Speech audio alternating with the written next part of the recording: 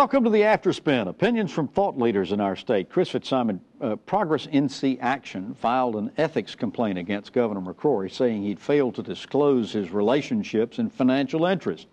The governor responded that he complied with the law and noted that this complaint was filed on the same day that other groups, he called them liberal groups, filed complaints nationally.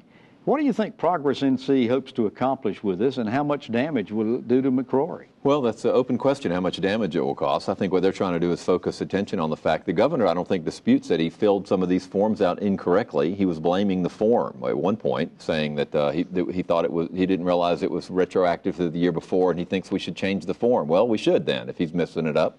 That's just the first thing. The second thing is I'm not sure it's clear that he did disclose all of his income in the proper way, but he acknowledged he filled the form incorrectly. I also think it's newsworthy when a sitting governor gets a couple $100,000 from an entity that is being regulated by the state and has had problems being regulated in other states.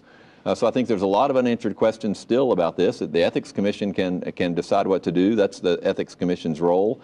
It's interesting that the General Assembly is now, there are some people pushing for changes in those forms, not just the governor. For example, in Congress, you have to, if you own stock in a company that has interest before the state or any company, you have categories of money you have to say you owe between, I don't know the categories exactly, but like 10,000 and a million or whatever. In North Carolina, you just have to say whether you own a certain amount of money. You could own $11,000 in a company or 10 million, and you'd fill the form out the same way. Well, clearly that's not appropriate, I think, to have an open, transparent government. So I do think there's some problems. I don't think the governor has done what he should do to fill these forms out. I hope the Ethics Commission, at the very least, will use this as a way to make these forms more transparent, more open, and stop giving politicians a wiggle room so they can have these kind of episodes. Well, thank you for watching the Afterspin. More video all during the week on ncspin.com.